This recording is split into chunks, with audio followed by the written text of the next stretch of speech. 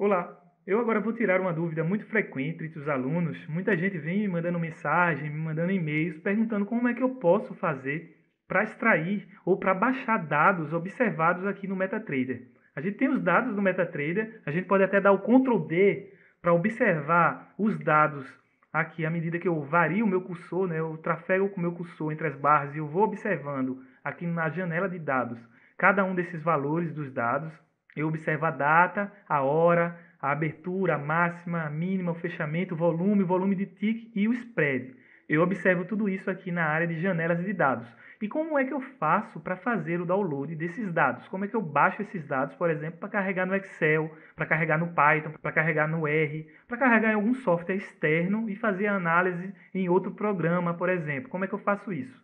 Eu posso pegar aqui tranquilamente e baixar de uma maneira muito fácil, muito tranquila. Veja como é que eu faço. Antes de tudo, eu vou dar até um Ctrl G para tirar essa grade. Essa grade fica feio. Antes de mostrar você para baixar, eu venho aqui em ferramentas, olha, vou vir em opções para você ver as opções e a quantidade de barras que eu tenho disponível aqui para eu visualizar. Então eu venho aqui em gráficos. Quando eu venho em gráficos, olha, eu observo o número de barras que ficam aparecendo aqui para mim no gráfico. Eu tenho então esse limite aqui de 100 mil. Eu não boto um valor muito grande aqui para não ficar carregando demais a memória cache ou a memória RAM do meu computador e sobrecarregar a minha máquina. Mas eu posso colocar um número maior de barras, até quanto for possível fornecido pela corretora. A corretora vai disponibilizar um número lá de dados.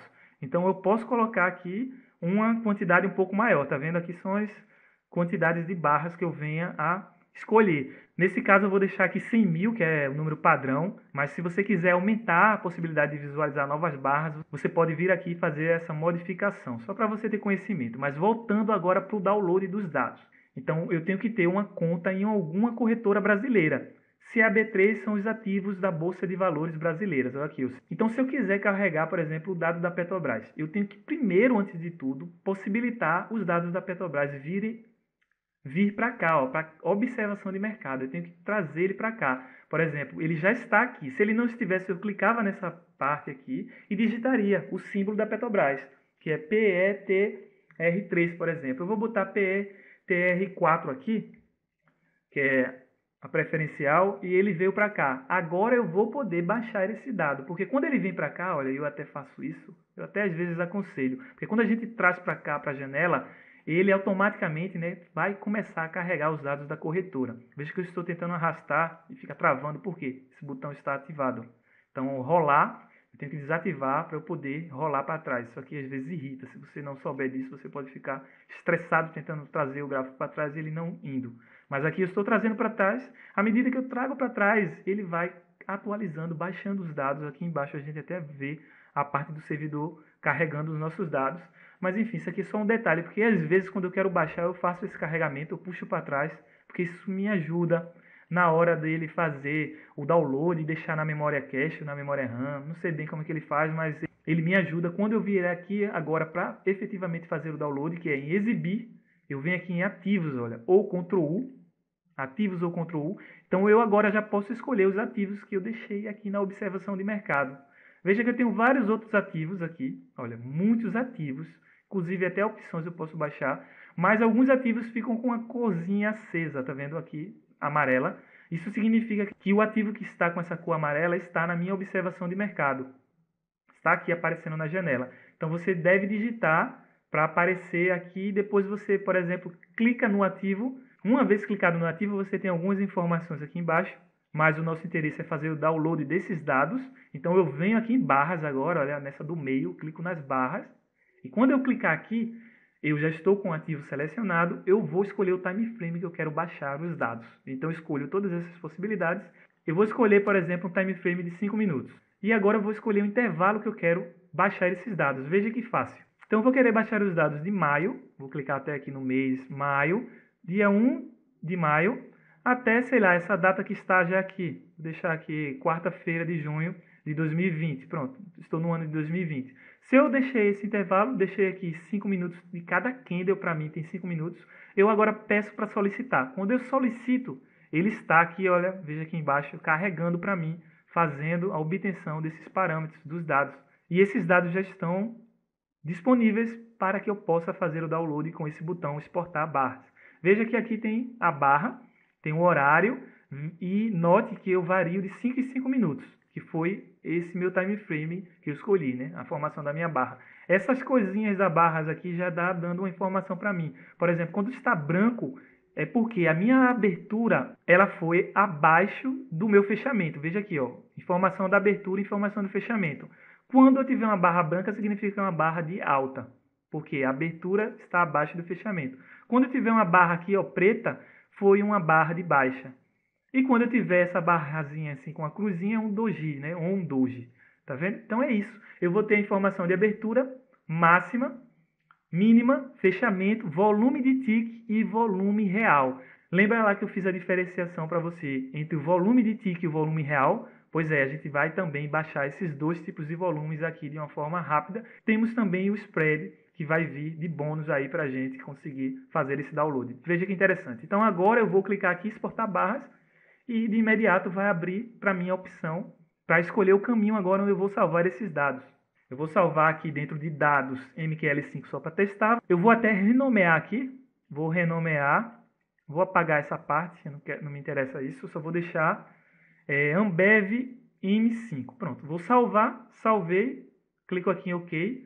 E agora posso ir lá na minha área de trabalho e visualizar os meus dados. Pronto, estou aqui com meus dados. Olha, eu vou clicar ou no Excel, se eu tiver o Excel, ou eu posso usar algum editor de texto. Por exemplo, eu estou com o Notepad++, tanto faz, o Excel, o Notepad++. Você escolhe aí, estou só visualizando aqui para você observar que nós fizemos o download corretamente dos dados. Olha aí, está bonito para nós. A data, a hora, a abertura, a máxima, a mínima, o fechamento, o volume de tick e o volume real e o spread. Vê que legal. Agora você carrega no seu software predileto e faz os seus estudos aí diversos. Simples assim. Eu vou agora mostrar como é que você faz o download no mercado de Forex dos dados. Vamos lá. Você, claro, quer baixar agora os dados do mercado de Forex. Você não pode mais usar essa conta, né? A conta que eu estou associado aqui é a conta do mercado B3. Então, eu tenho que vir aqui em contas do meu. Veja que eu estou na conta XP Demo. XP é a corretora que eu uso. Eu gosto muito dos dados da XP. Esses são os dados de boa qualidade. Tem várias corretoras aqui no Brasil que fornecem dados de boa qualidade. A XP é uma delas. Então, eu vou agora mudar para MetaTrader Demos, que vão ser os dados do mercado de Forex. Vou dar 2 cliques, escolher aqui minha conta, vou apertar em OK e agora vai ser transferido, né, para esse novo mercado. Olha aqui, os ativos agora do mercado de Forex estão carregados. Isso aqui já não faz sentido mais para mim, eu vou fechar e vou abrir agora um ativo do Forex qualquer. Pronto, já abri. Com esses ativos que estão na observação de mercado, eu posso chegar aqui, da mesma forma como eu fiz lá, exibir ativos ou Ctrl U, escolher o ativo, né, qualquer. EURUSD está aqui porque estamos com ele ativado na observação de mercado. Nós vamos, mais uma vez, agora clicar aqui em barras. Quando clicamos em barras, escolhemos o time frame. Vou colocar aqui 10 minutos, por exemplo. E vou escolher um intervalo. Vou deixar esse intervalo já aqui, pequeno, qualquer. Vou solicitar, só para a gente ver um exemplo. E note que eu já tenho as mesmas informações, exceto pelo fato de eu não ter o volume real. Isso aqui é o volume real, aqui é o volume tick. Veja que para o mercado de Forex, eu não tenho aquela informação de volume real. Tá vendo? É tudo zero. Então, bastante atenção aí, que alguns alunos meus estão fazendo meus cursos de indicadores ou curso de robô, e ao invés de pegar no mercado de Forex o volume tick, está pegando o volume real. Então, como ele pega o volume real, olha, para o mercado de Forex, olha o que acontece. Vem sempre zero, porque é zero. O volume real não existe para o mercado de Forex, tá vendo? Então, bastante cuidado, você deve pegar no mercado de Forex o volume tick, tá vendo? Entendeu aí? Então, para baixar, você vai fazer a exportação e tudo bem. A qualidade desses dados vai depender muito da corretora que você está utilizando. Então, por isso, utilize uma corretora confiável, uma corretora boa, que forneça uma boa quantidade de dados para você. Tudo bem? Ficou aí a dica. Os meus alunos, eu aconselho utilizar a corretora XP, porque é essa que eu uso durante todos os meus cursos, treinamentos e vídeos de dúvidas e etc. Tudo bem? Mais informações você pode encontrar aí na descrição do vídeo e aguardo você no próximo. Até breve!